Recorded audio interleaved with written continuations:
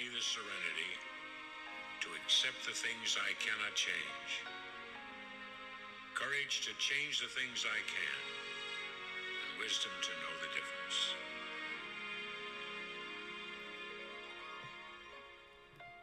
Living one day at a time, enjoying one moment at a time, accepting hardships as the pathway to peace,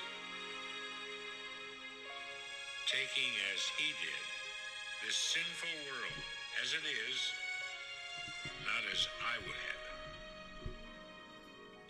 trusting that he will make all things right if I surrender to his will, that I may be reasonably happy in this life and supremely happy with him forever in the next.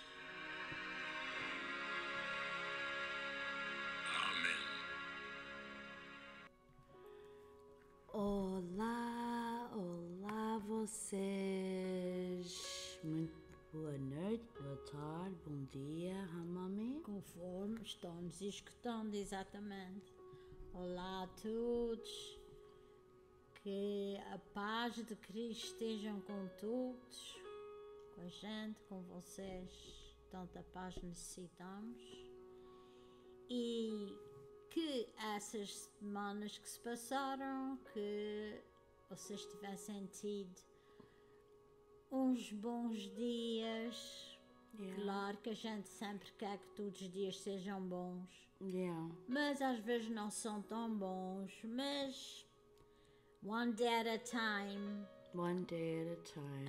Um momento de cada vez, um dia de cada vez, é o que podemos sobreviver assim, porque senão não sobrevivemos a tanta coisa que acontece no mundo inteiro, nas nossas vidas, com as nossas famílias. Tenho uma amiga nossa, ela vai para o terço e ela tem uma filha que está nesta vida de drogas. Ela tem 2 meninos e ela chama-me ontem a chorar, a dizer: Nancy, o que é que fazias se tu eras eu não sei o que eu ia te fazer, o que é que pensas que... Porque a filha dela desapareceu já há 2 semanas, ninguém sabe dela. E ela disse: I'm scared to call the police to say she's missing, because if they find her, she goes to jail because she has other legal things going on. I said, querida, chama a polícia. Chama a polícia. File a missing persons report. Even though she's homeless, drug addict, she still deserves to be found. Of course. She still deserves that mom. She suffers so much. Yes. Not knowing, should I call the police? Should I not call the police? Always get the help of the authorities, because we never did. No.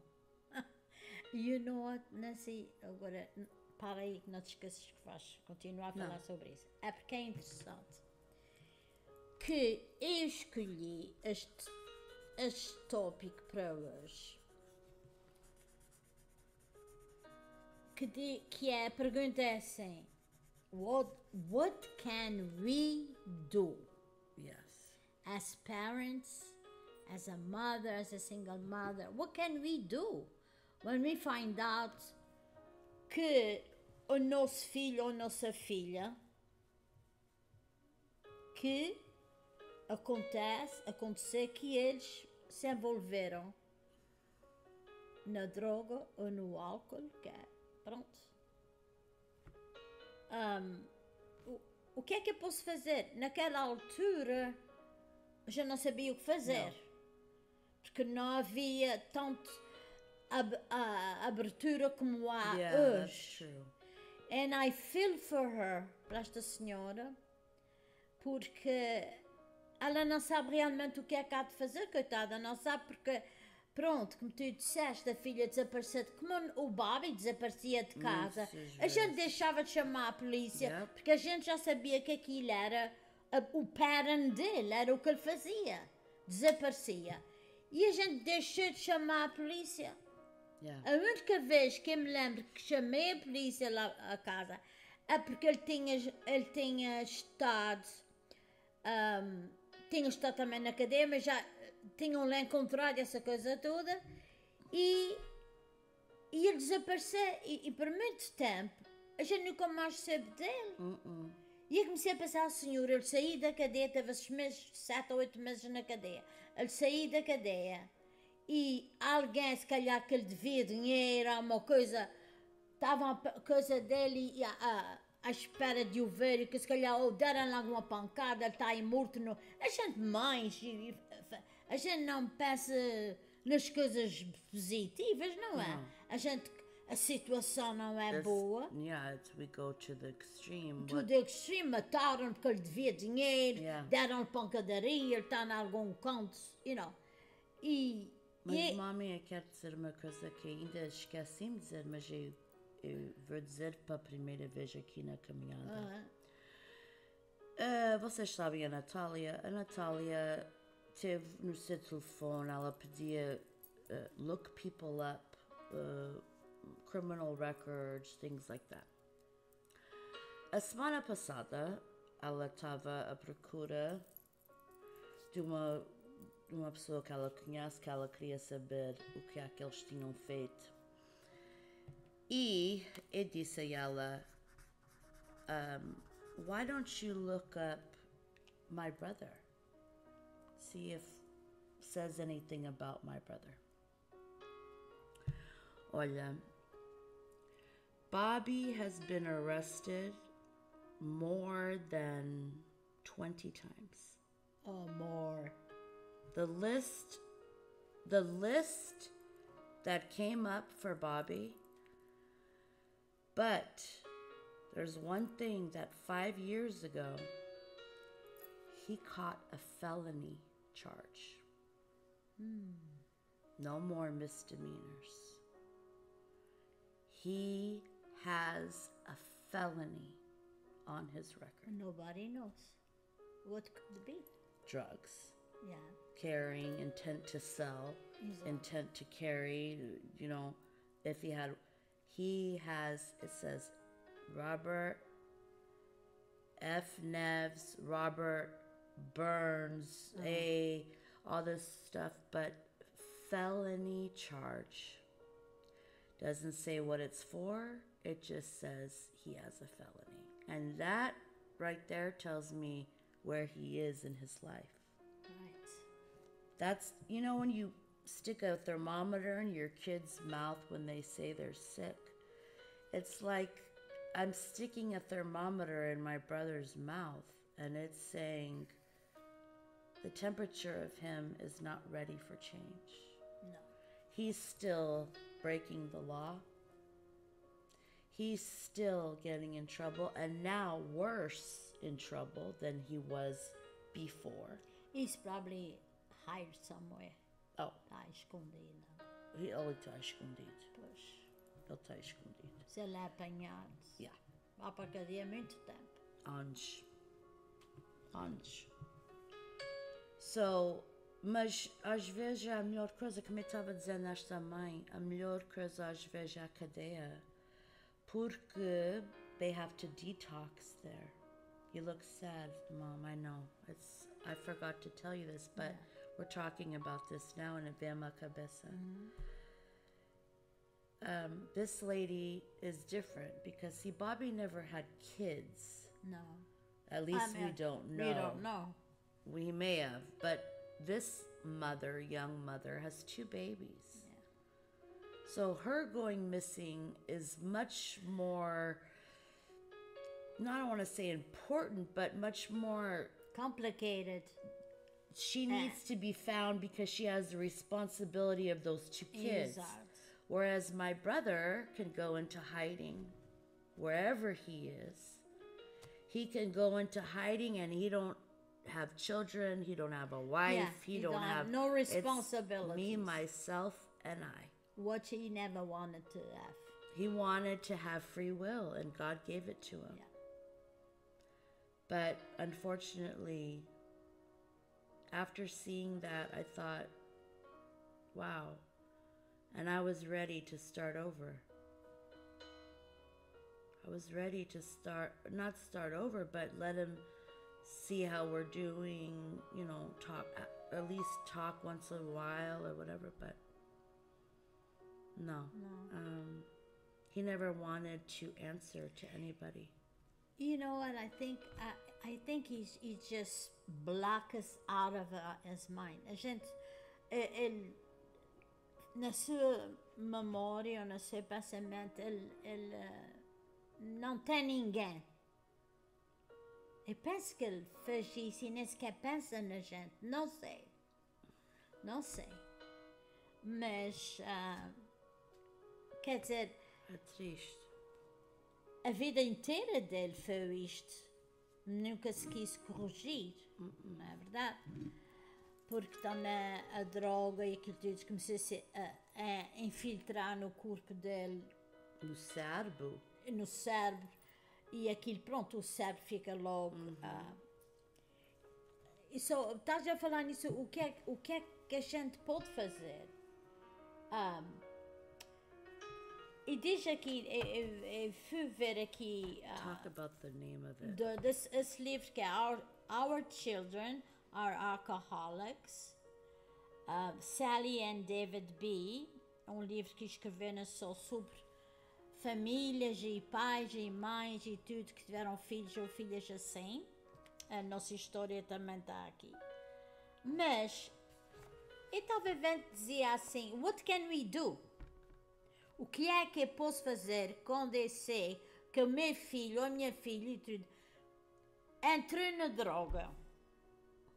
Sabes o que é que eles dizem aqui, Nancy? Primeira coisa que a gente tem que fazer, como a tua amiga que falou contigo, é compreender que o vício, it's a disease, é uma doença. That what they have is a sickness. Just like anything else. Just like cancer. Anything. Or It's an anything illness. else. Yeah, disease. Exatamente.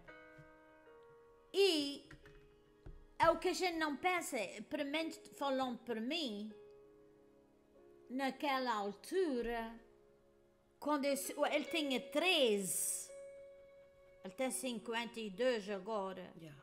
ele tinha 13, eu cá pensava, quando a gente sabe que ele tinha fumado, tinha um cigarro de marihuana no quarto, como eu já falei com vocês aqui, eu cá pensava naquela altura que ele estava doente. No. Que ele ia começar aquela doença. Eu não pensei nisso. O que a gente pensava, e pensando agora bem, por exemplo, as mães, que os filhos agora estão descobrindo, a primeira coisa que tem que pensar, essa minha filha está doente. Porque isto é uma doença. Yes. It's a disease. Yes. Acknowledging that. Acknowledging era muito importante. É muito importante para uma família, um pai, uma mãe, saber. É importante. Saber que, naquela altura, eu não sabia, ninguém sabia, que a gente não tinha o poder de controlar aquela doença. Não podes controlar aquela doença. No. Only they can. Exatamente. Mas ele era muito novinho. Yeah. Mas, I don't think he expected to. não. Isso foi uma brincadeira. Com vocês, experimenta isso. E ele experimentou e ficou para o resto da sua vida. Mas a coisa é, ele não parou em marihuana. He started climbing the ladder. Sim. Conforme ele ia Ele ia mais ficando mais para velho, cima, para 13, cima. 14, 15, 16, Yeah. já começou a querer outras coisas. Yes. E não foi a falta da gente experimentar, a fazer coisas, a de falar com ele e tudo. Mas, infelizmente, para ele, não... O que ele queria era mesmo seguir aquele caminho. Yeah. E, portanto, saber que a gente não pode controlá-lo, o nosso filho, a nossa filha, foi o baba, a gente não podia controlar. Mas, o que é seu, se soubesse naquela altura, há muita coisa que pode ajudar a gente naquele tempo. Eu não sabia de nada. Yeah. Eu não sabia o que é que havia de fazer para a gente, para ele, talvez ajudá-lo de qualquer maneira, ou ajudar-me a mim própria, Right. porque a gente todos fica doentes. Mas a tua amiga, ela está muito doente também, só de ver a filha assim. Ou de saber, ela não vê. Saber, pronto, ela calcula. O irmão dela é que vai a procurar o T. O irmão desta senhora, ele é que trata da filha dela. Porque ela fala com ele. Só este T vai lá procurar nas ruas, como a gente fazia. Sim, mas The old neighborhoods, sim, the sim. people that they used to, But you can't take the chance of not calling the police, because what if they're dead somewhere? What if they need medical assistance? I could sleep at night saying, I have her name in the police department. If Yeah. anything happens, they already know. Exato. E, querida, porque é que a gente, e tu eras novinha, mas eu também sei que pensavas, que não podia dormir durante a noite. Aquelas primeiras meses que isso começou, e começou-se a adiantar e aquela não queria ir Problemas para a em escola. casa. Eu não podia dormir de noite, só a pensar, ai senhor, onde é que está esse filho? And he was cutting school at 13 Oh, too. sim. Even before. A motivação deles, porque eles ficam sem se motivar, não querem nada. E eu também perdi muitas noites, sem poder dormir, por causa de saber se ele tinha comido, se estava dormindo num lugar só. Não, era um filho, era o meu filho, Yeah. ele ainda era Painful. novinho, Painful. não era um adulto. No. E portanto, mas há muitas coisas como há agora que podem ajudar a gente. Os pais. Yes. Há tanto programa. Resources, E, yeah. e quando eu comecei a compreender isso, não é? E quando eu me envolvi muito no Al-Anon, eu comecei-me a sentir melhor. A gente começa... porque a gente fica tão doentes por dentro, não é? A gente fica... Ai, Senhor, não sabemos o que fazer. Eles não ouvem a gente. Como é que eu posso compreender que tive um filho assim, andando pelas ruas, tão bem criadinho que ele foi, e agora está por essas ruas? É um martírio de uma mãe, ou de um pai, ou de uma família inteira. Porque toda a família sofre. Yep. Não That's tem it. mais nada a dizer. And sometimes we don't see the other people, we just see that person, because I even used to take the bus with anxiety coming home from school, thinking, oh my God, what's today gonna bring? Yeah. What's my brother gonna do today? Yeah. What's my dad gonna Every day. say? Quando a gente vinha do Oh trabalho. yeah, I had A mesma so coisa. much. I was so scared So- all the time. Exatamente. A gente tem aquele medo, como tu, tenho medo de chegar a casa, não sei. Isso destrói uma família. Yeah. Destrói a pessoa. Se a pessoa não toma conta de si. Ok? Todos ficamos doentes como tu. Tu estavas doente por dentro já, porque vias teu irmão assim. Mas naquela altura a gente não pensa. A gente julga que é só a ele e a gente que são os pais. Tu vias e tudo, mas que não sofrias, mas estavas de frente. A família toda sofre com a decisão que eles fazem de querer, pronto, seguir aquele caminho. Abandonar a família para a droga. É isto. Eles abandonam a gente para tudo. Mas eu fico danada e zangada com esta droga, com isto tudo. Porque isto está destruindo famílias, está destruindo. Isto vai ser o cabo do mundo com estas drogas. Sim, sim. A droga está tão alta agora que nem sequer um elefante. Eles estão tomando tranquilizers de um elefante. Era cavalo. Antes era cavalo, já o horse tranquilizer. Agora tem elephant tranquilizers. Sim, já está mais forte. Já está mais E forte. vai sempre aumentando assim. Mas nós não podemos curar essa doença. A pessoa própria. E a gente tem que pensar assim. Senhor, e não é que causei essa doença? Pensando bem, naquela altura também não pensava nisso. Eu não pensava que Era doença. eu não causei essa doença. Não. Eu não posso curar essa doença. Eu não posso.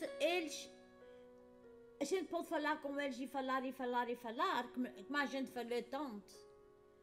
Mas eles é que fazem a decisão. E então, o mundo que a gente tem naquela altura, já havia tantos problemas. Ele tinha aqueles amigos que também não tinham motivação para nada, que deixaram a escola. Ele nunca teve um exemplo na sua frente de amigo. Um amigo, ele tinha pessoas que falavam com ele, Babi, isso assim, os teus pais, que fazes isso aos teus pais, e ele nunca se importou. E a gente é que fica de rastros. De rastros. E portanto, eles recomendam, aqui neste livro diz assim, que é muito bom se a gente take care of yourself. Toma conta de ti própria. Eat well.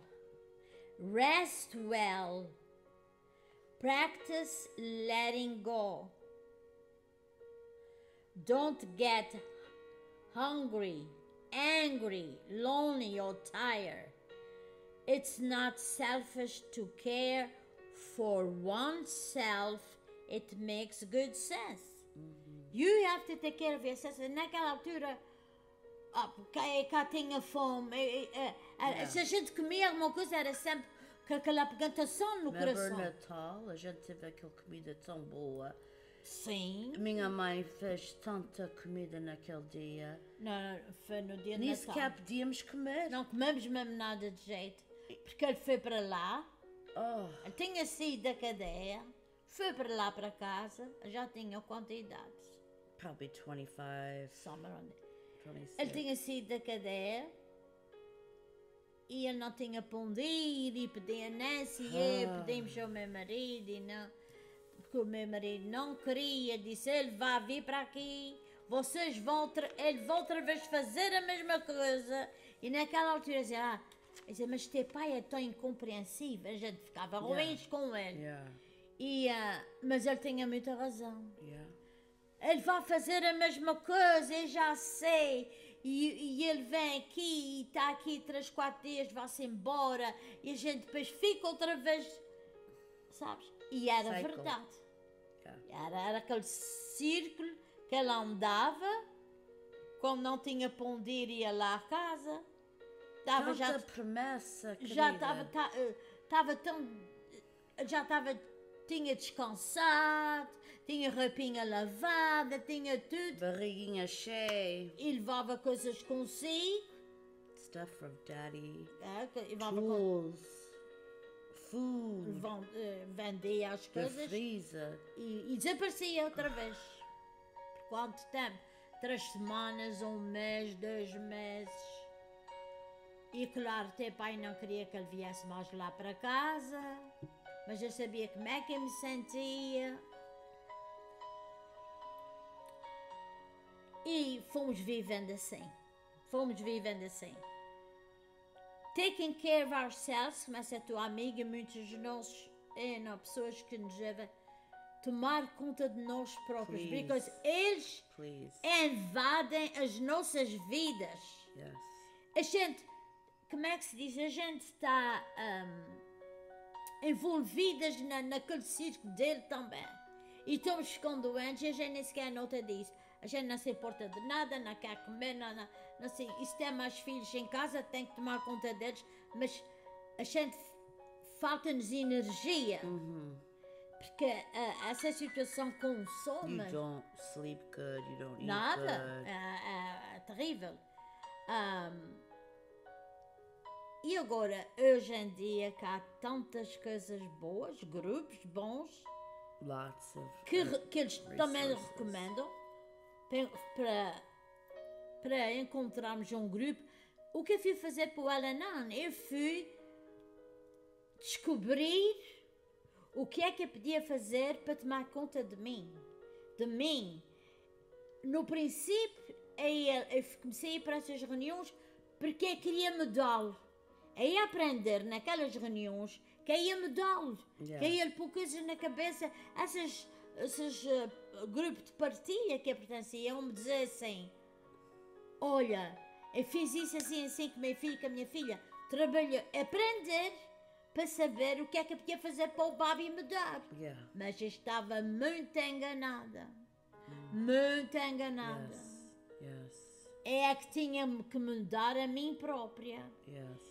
E saber o que é que havia fazer para compreender esta doença que ele tinha. Right. Instruir-nos a nós próprios.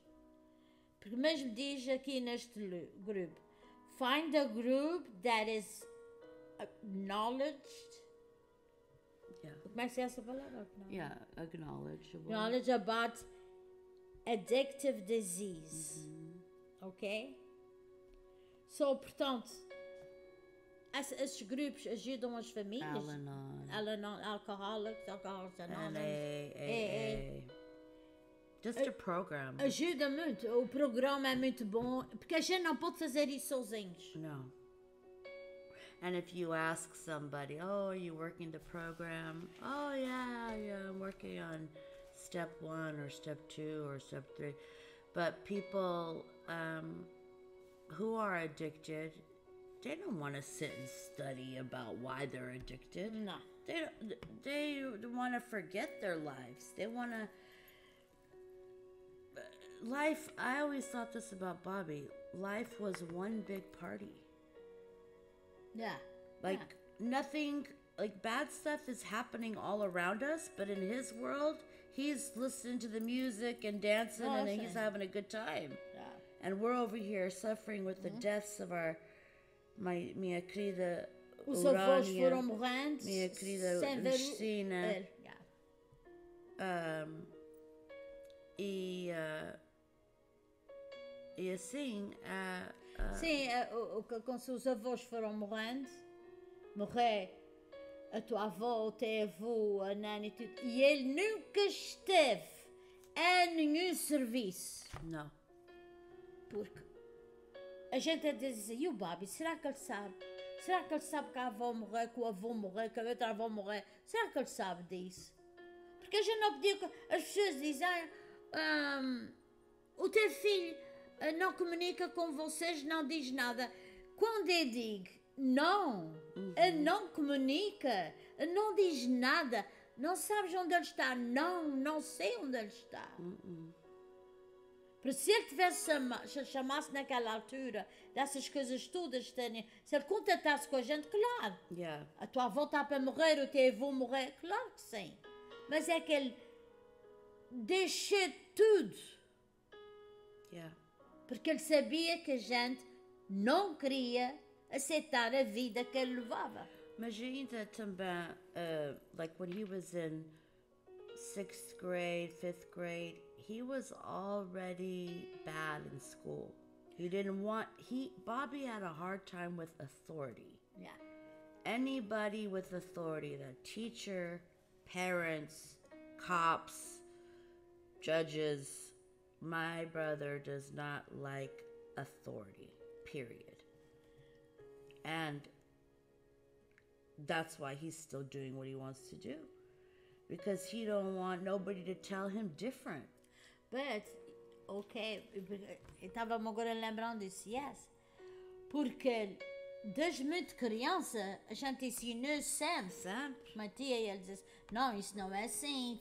Ensinamos Criamos na mesma casa. as boas maneiras. E ele era. Yeah. Tu és, vocês dois. Boas maneiras, alguém dizia-se, olha, isso é o meu filho.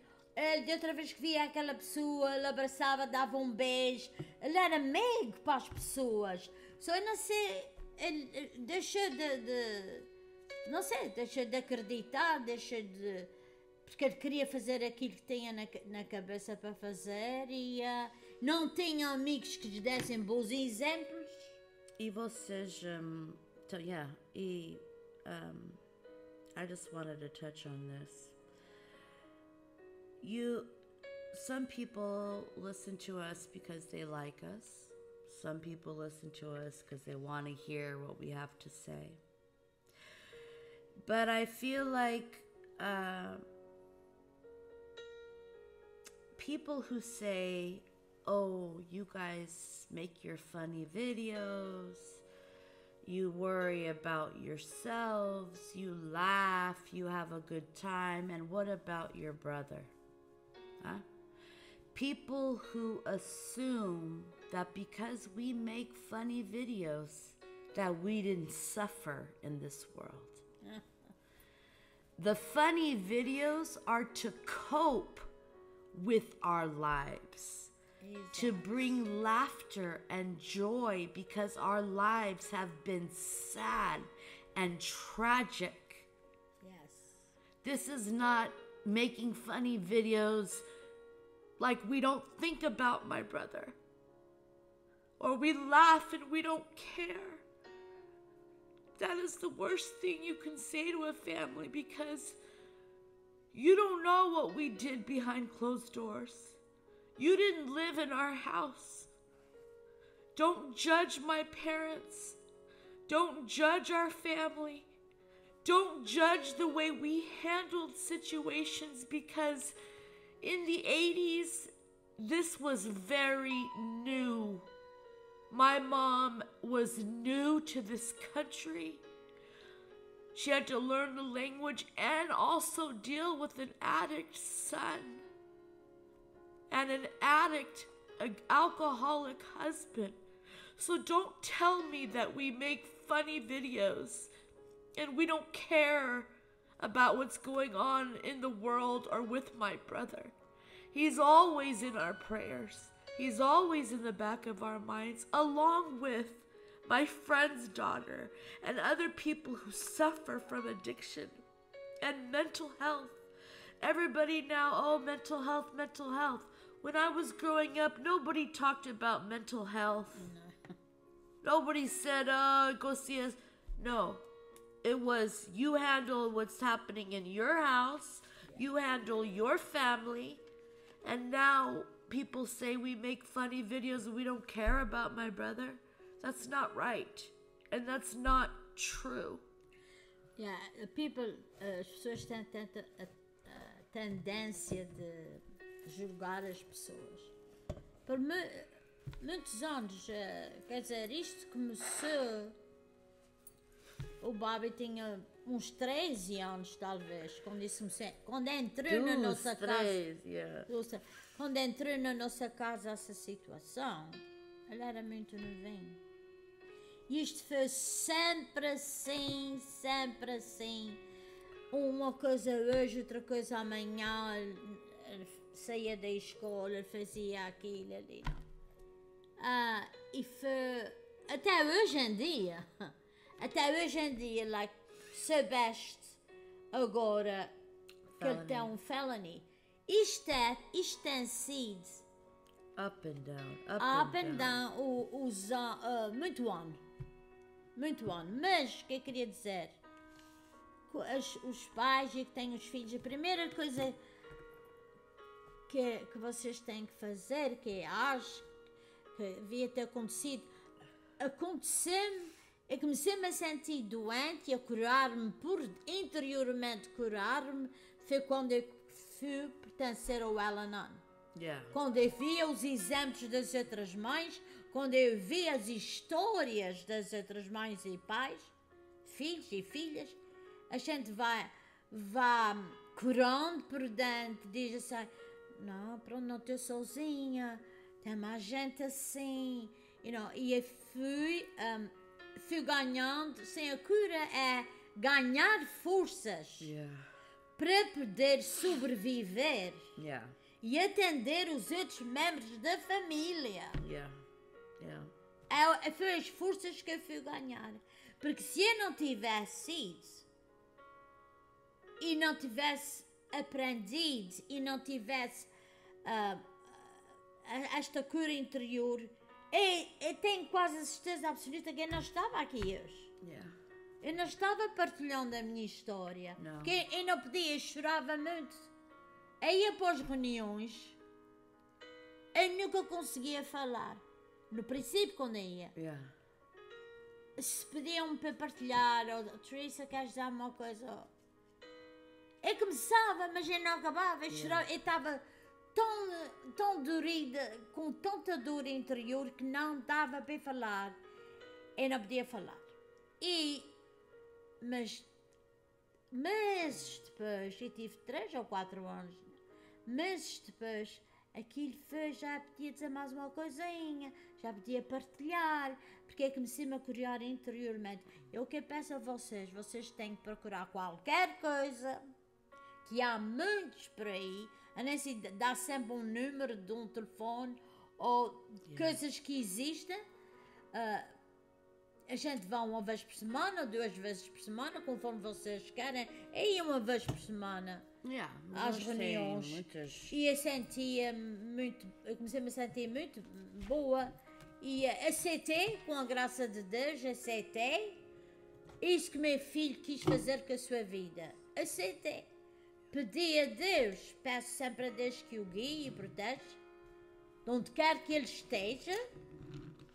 E é uma coisa muito importante, é muito difícil, mas é muito importante de fazer, é letting go. Letting go.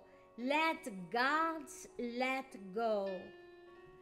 Tu entregas a teu filho, a tua filha, ou marido, ou esposo, entregas a Deus. Entregas a Deus. E Deus é que me ajudou muito através das lições do Al-Anon. É que me ajudou muito. E continua a tratarem de si, quer dizer, como aquela senhora não queria e tinha medo, mas tem que ir para a polícia, tem que perguntar, tem que saber o que é preciso fazer. A gente tem que se envolver nesta doença. Temos que nos envolver. Porque quando o Bobby saiu da cadeia aquela vez e foi para essas casas que é half houses, onde eles estão lá para uns tempos, depois arranjam trabalho, para ver se continua outra vida, a gente fomos para lá, a gente levava, uma vez vamos a um jantar para eles todos comeram, e então a gente envolveu-se com o Bobby nisso para ele saber, os meus pais agora estão envolvidos comigo. Há muitas pessoas que julgam que a gente nunca fez nada. Que a gente nunca... não aparece ou não aparece. Não. A gente envolveu-se muito. Mas a gente não vai pregoar pelas ruas. Não vamos estar dizendo aquele. Porque no princípio, quando isto aconteceu, a gente calou a boca. Não dizíamos nada a ninguém. Era das portas para dentro. Não dizíamos nada a ninguém, com receio que as pessoas dissessem. Mas it was wrong. It was wrong. A gente não se envolver, não dizer nada, calar-se, não procurar, não, ou seja, dizer, ai senhor, mas a quem é que nos vai ajudar? A quem é que a gente ia fazer isso? Quem é a porta que ia bater para ajudar? A gente não fazia nada disso. Não. Depois... E a nossa comunidade, infelizmente, não dizem nada de nada que está acontecendo nas casas deles. Não, contam. cada um, e acho muito bem, cada um tem as suas vidas, não, claro que não vão pelas ruas, mas neste sentido, se eu soubesse que havia coisas para eu ir e contar a minha história e contar o que a gente sofreu na nossa casa e que o meu filho sofreu.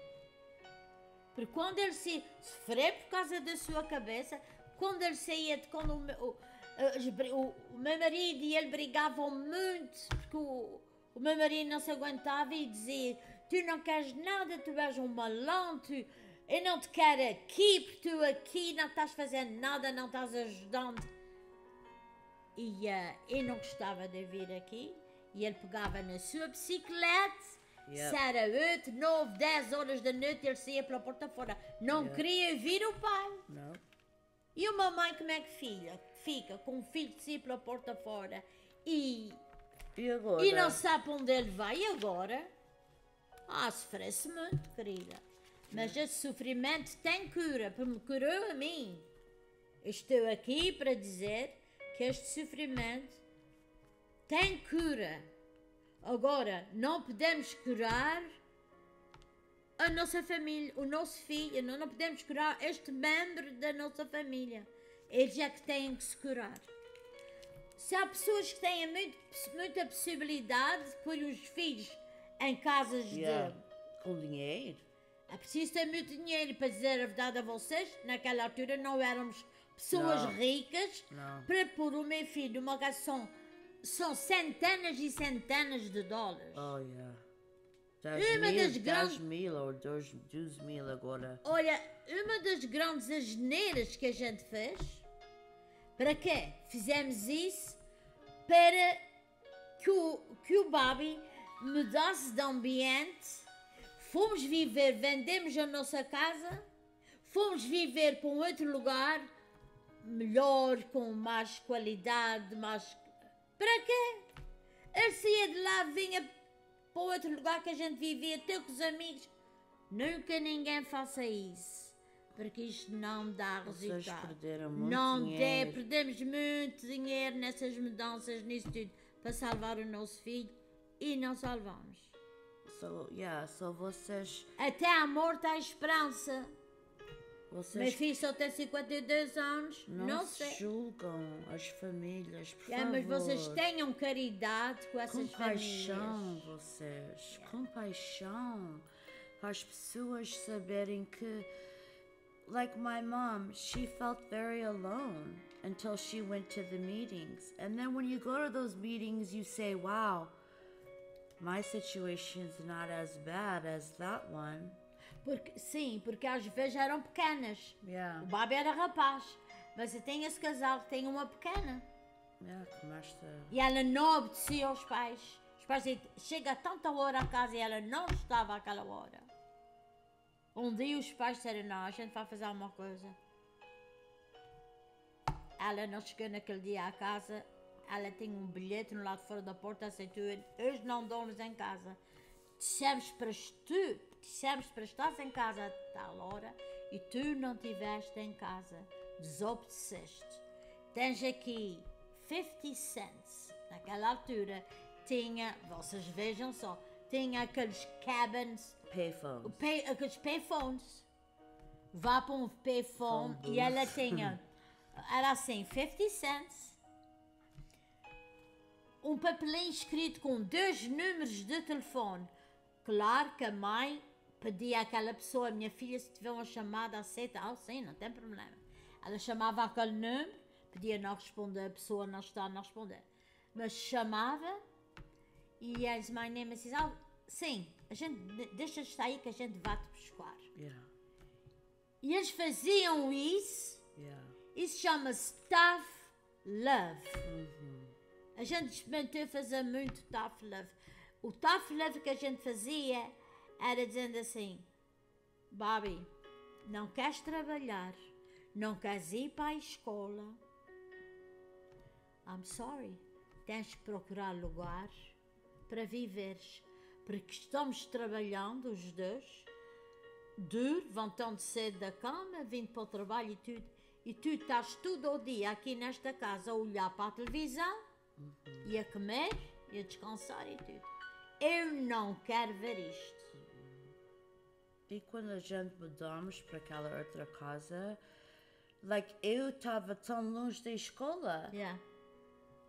Eu tinha que ir, like, 45 minutos para ir para a escola, porque o Bobby, a gente estava num neighborhood que era muito nice, querida, tão nice agora aquelas casas vão para 2 milhões de dólares.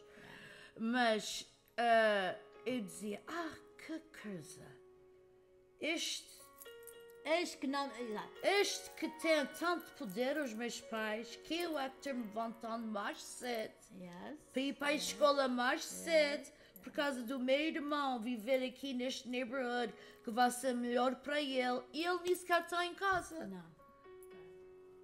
Isso foi que eu digo, foi uma das coisas que a gente nunca devia ter feito, mas naquela altura nós achámos que talvez a mudança de ambiente, que a coisa fosse melhor qualquer, mas também naquela altura estávamos,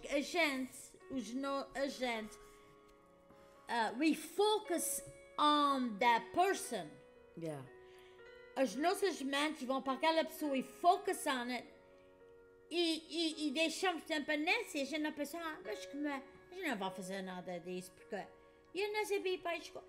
Vê lá como a gente estava doentíssimos por dentro, Nancy. And desperate for help, change. Desesperados, doentes, sem saber o que é que havia de fazer. You and Daddy almost got divorced. Eu e o meu marido, a gente, cada um estava vendo as coisas diferentes. Ele não via o que havia, ele tinha muita razão.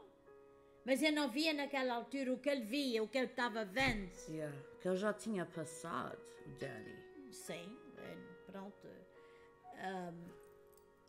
Ele já tinha passado as suas dificuldades. Ele já sabia Ele da sabia cycle. porque ele tinha usado o álcool também. Ele já foi para o Al-Anon, aquela coisa, não, Alcoólicos Anónimos. Ele sabia que aquilo experimentamos, mas não deu resultado. E essas coisas que a gente faz, portanto, vamos pensar bem nas coisas, tentar ajudar-nos a nós próprios, especialmente se eles são adultos, não vão fazer caso da gente. Não vão. Mas eles querem estar lá em casa, dormir lá, comer lá, não querem trabalhar. Isto eles estão abusando dos pais. Não querem trabalhar, querem ficar em casa todo o dia. Eu conheço uma senhora que o filho dela é assim. Ele era tão bom, tão habilidoso, agora ele só é em casa. Mas ele ficou doente, ele ficou mentalmente está doente. Por causa da droga? Já por causa da droga, mas já experimentaram até. Mas ele está em casa dos pais, perigoso. Sim, perigoso, Ele é porque muito abusive. de repente alguma coisa, mas é o que eles pensam que têm que fazer.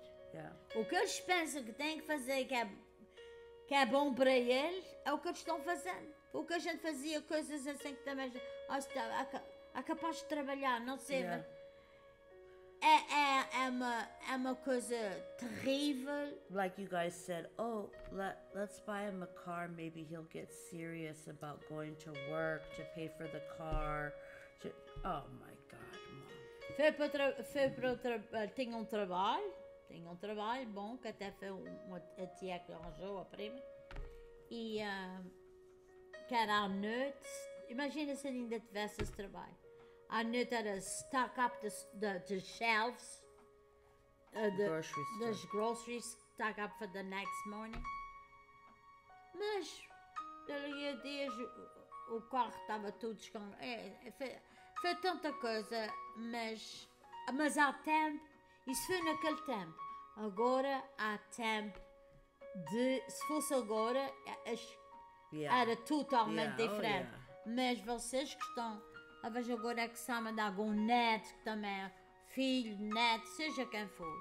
A primeira coisa, vocês têm que tomar conta de si próprios. não podem fazer isto sozinhos. A família toda tem que se reunir. E não é a sua culpa. E não ponham culpas em si, porque não é. Yeah. Porque a gente pensava que a gente tinha feito alguma coisa que não devia ter feito. Não educamos o nosso filho como devia ser. Alguma coisa se passou aqui. Mas não foi quando eu comecei a ir para essas reuniões a estarem assim, não. Don't blame yourself. No, number one thing. Não to do. culpes, vocês não se culpem a si próprios. Não foi vocês que causaram este problema. No. Mas a gente logo pensa que é que tivemos a culpa. Yeah, what did O que é we que é do? fixe para este filho se voltar para a droga? Não, vocês não se culpam a si A próprios. vida. Por favor, tratem de si. Descubram mais sobre esta doença. Educate yourself com esta doença para compreender bem. Vocês que descansem e peçam ajuda. Como eu digo a vocês, o Al-Anon existe e vai existir para o resto da vida. E vocês procuram na sua área. Procuram na sua área Al-Anónicas e vocês sabem, eles têm durante o dia, têm à noite, têm diferentes horas. Agora Zoom. Tudo. Mas como agora o Covid.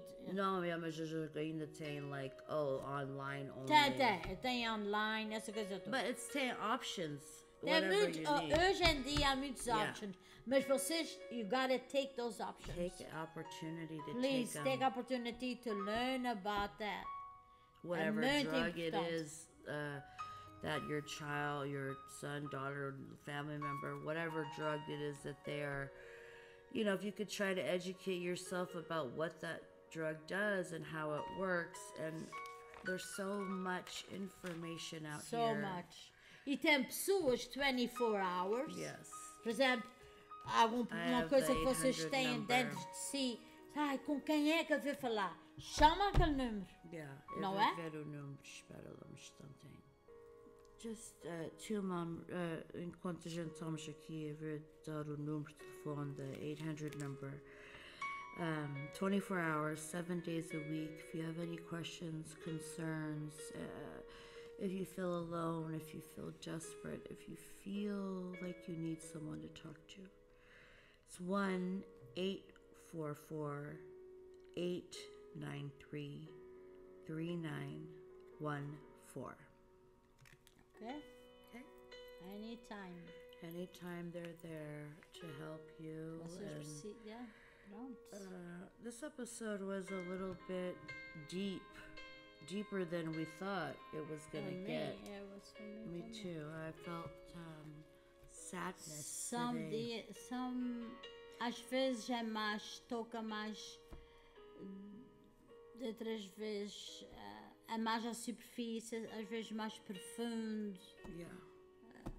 Enquanto as pessoas vão dizendo, good job, or I listen to. Thank you, everyone who's been leaving comments on our YouTube channel from this podcast. We appreciate you listening. We appreciate your feedback. We appreciate you being here with us every 2 weeks. And with that, Mom is going to go ahead and read her Serenity Prayer in Portuguese. And we're going to wrap up our hour that we have here.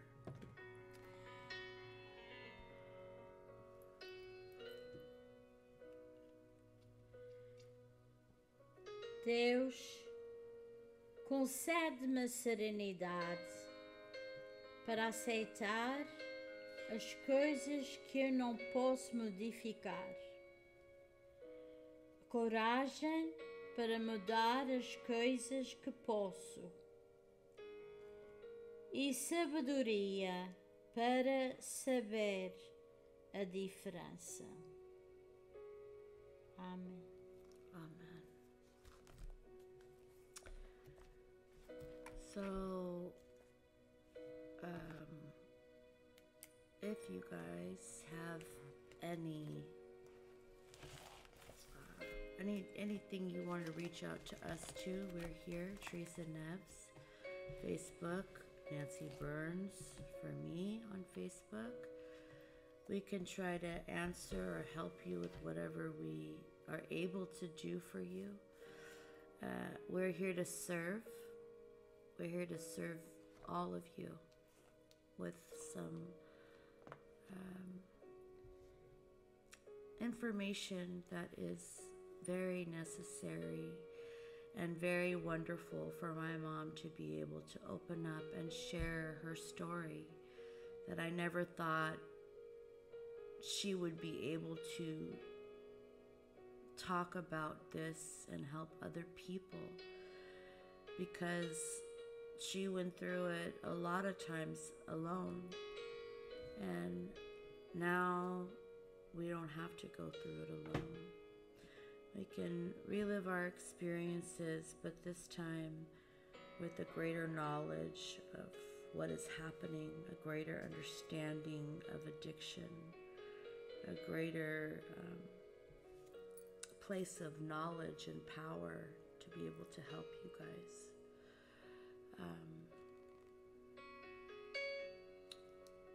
We are here every 2 weeks, bi-weekly. We have been every 2 weeks, and some days it's a Tuesday, some days it's a Friday, but it is every 2 weeks. And you guys are very important to our healing as well. Yeah, glad.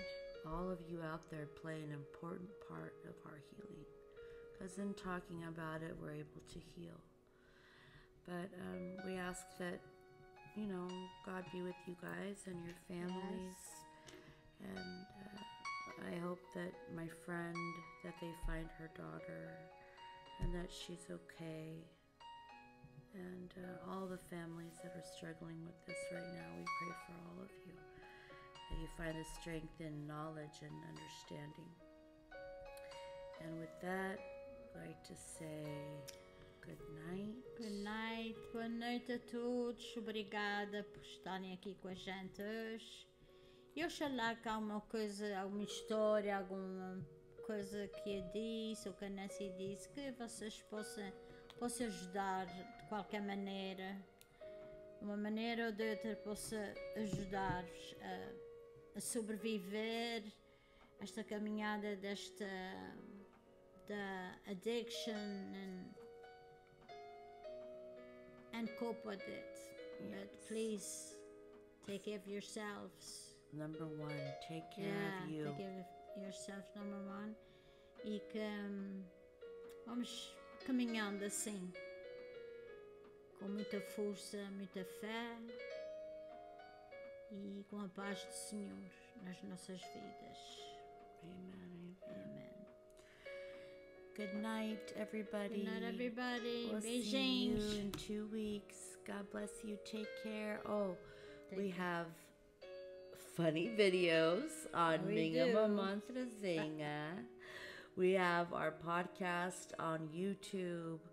We also have we are on Cameo. If anybody knows what that is, if you don't, look it up. I don't know too much. I just know we're on it. And like Mom says, slow and steady. We're doing things slow and steady. One of the important things too, we pray the rosary every Sunday live, 3:30, Facebook. Yes, Facebook. It's live. It's Beautiful. It's singing. It's praying. It's Good people. Praying the rosary. We have a lot of people. It's like we have a big family. Yeah, come. We invite you to join the all family. All over. Please come Join and the pray family. with us. Pray with us, and we pray for each other, right? the psalm that we'll end with is Psalm 27:8. When you seek my face, my heart said to you, your face, Lord, I will seek. Amen. Amen. Good night, everybody. Good night. See you in 2 weeks. Bye-bye.